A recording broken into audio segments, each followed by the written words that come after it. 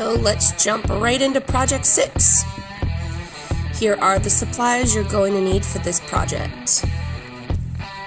Paper, a ruler or straight edge, crayons or colored pencils. I'm going to be using markers today, and you're going to need something black to draw with. So let's start with our paper, our ruler, and our marker. So we're going to first divide the paper into 4. This can be even or not. You just want to make sure the lines are straight up and down and straight across. So I'm placing them kind of toward the middle. So we're making a cross on the paper. Then we're going to take our ruler and we're going to go from the middle all the way out to the corner. So where all the lines meet, all the way out to the corner. And we're going to do that in each box that we've made. So again, line it up with the middle and the corner, and the middle and the corner. And that is the first step. So next we're going to pick one of our sections, and we're going to kind of make a bump, and we're going to connect both of the lines. So from one line to the other, almost like a rainbow. Now it will go off the paper, so we have to imagine where these lines will stop and start. Then we're going to move to the next section. We're not going to skip any sections. And we're going to connect the lines with a reverse rainbow. So you see the first set went up. This one is going to go down. Now, if you have trouble doing that, you can turn your paper like I did. That way you're still drawing an arc.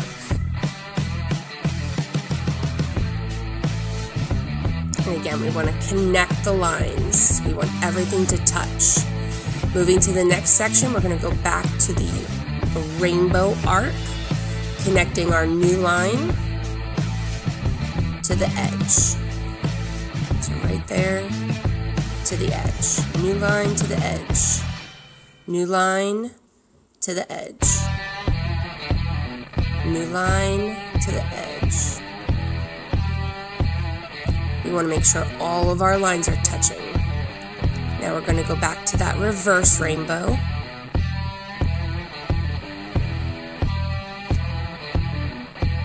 And again, if it's easier for you to draw that arc, flipping the paper upside down, do that. I know it was easier for me. All the way to the edge.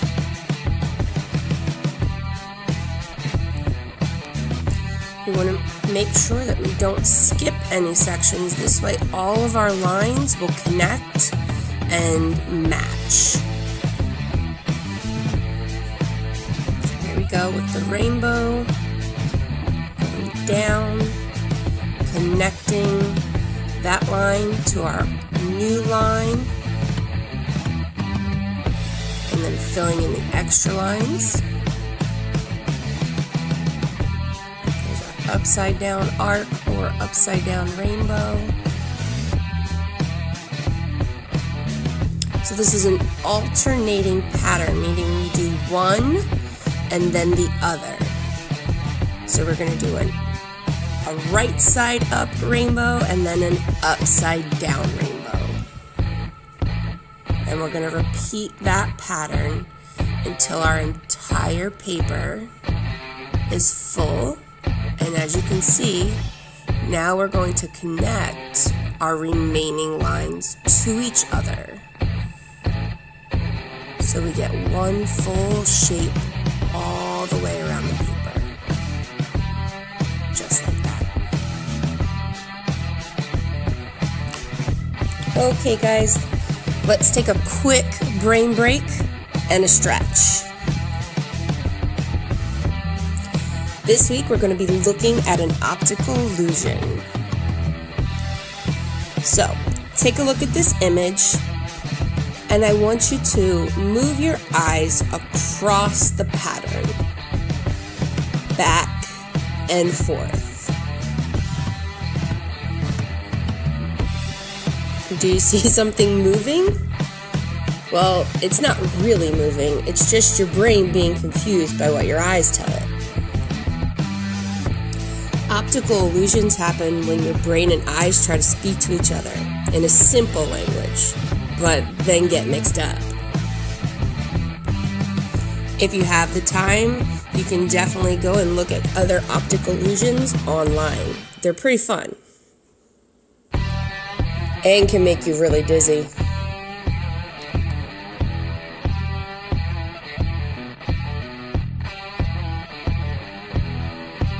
I would love to know how this optical illusion made you feel. You can leave your answer in the comments below. Remember, first name only, your grade, and your answer. So now we're going to get into coloring our optical illusion. So we're going to keep this nice and simple and choose 2 colors. I'm going to start with this teal color. And you want to make sure you start in the middle, closest to our cross section.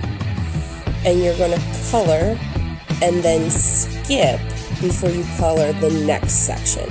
So we want to have a white band or a white space in between our colors. So see, you have our teal color, white, teal, white. We're going to do the same thing with the pink. But this time, we're going to skip the first one and move to the second one. So where there was no color in the first section, there's going to be color in the second section. So you'll see the pink band lines up with the white band. And we're going to do the same again for the teal. This must be where I decided to add another color. So you can do it with just 2 colors. I'm going to do it with 4 on this one. I will show you at the end what it looks like with just 2 colors. So be careful with your pattern. So the right side up rainbows, we're going to start coloring right in the center. The upside down rainbows, we're going to leave a space at the center and then use our color. Remembering to skip 1 band in between. So leaving a white space in between. So this is the upside down rainbow. We're going to skip the middle and start in the second block.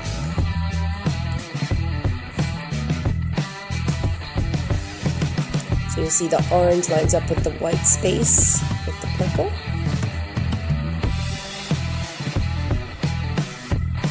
And then the next space is the right side up rainbow. And we're going to start with the teal again, right in the middle, so that it's touching. Skip a space, and then color.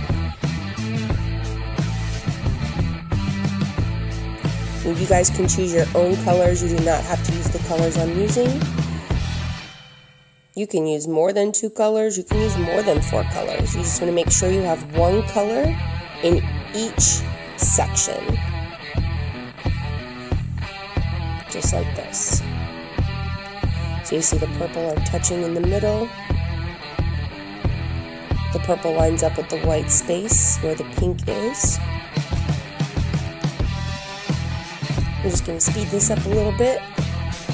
You guys take your time. So you can see we have every other section either with a right side up rainbow or an upside down rainbow, and then we've alternated or changed the color from one section to the other, and then we've also skipped a band of rainbows or upside down rainbows. So that's the finished piece.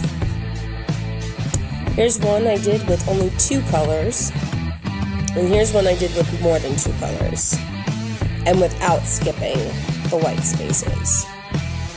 Just make sure you're sticking to your pattern. And that should make you a little bit dizzy too. Don't forget, submit your assignment on Edmodo for full credit. And remember to have fun and be creative.